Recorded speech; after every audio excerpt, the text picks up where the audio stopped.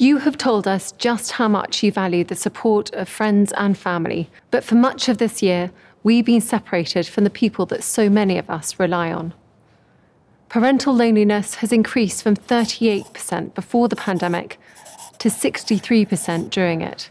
And sadly, there's also been a rise in the number of people who are uncomfortable seeking help. We do see a significant shift in people identifying as lonely, so either all the time, some of the time, or a little of the time. But ultimately, this is quite a substantive increase, irrespective of the methodology shift. So one was face-to-face, one was online. You maybe account for like a 7-point difference. If you're doing a shift in mode, this is quite a tremendous difference, and less deprived, so the most versus the least deprived areas. For the other statistics, some of those we see around financial difficulties being the key metric that differentiates people's experiences. So there's plenty in the main report for people who have an interest in those post offices, etc. There's a list of places where people will be indoors in social settings where they're surrounded by other men, on identifying that great development is really happening in those first 2 years.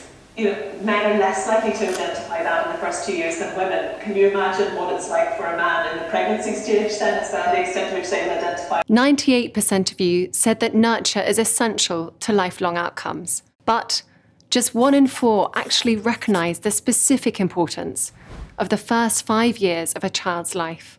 Earlier this year, we asked you 5 big questions about raising our under 5s. We wanted to hear what you think about the importance of the earliest years of our children's lives.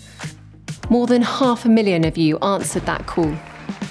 So we've taken your input and combined it with even more public research to produce the UK's biggest ever study on the early years. This year has been a hugely challenging time for us all, and there hasn't been a more important moment to talk about families. Later on this week, we'll share 5 big insights that we've discovered, and I will take your questions. This is just the beginning, and I want to thank you for starting a conversation, because we're all on this journey together.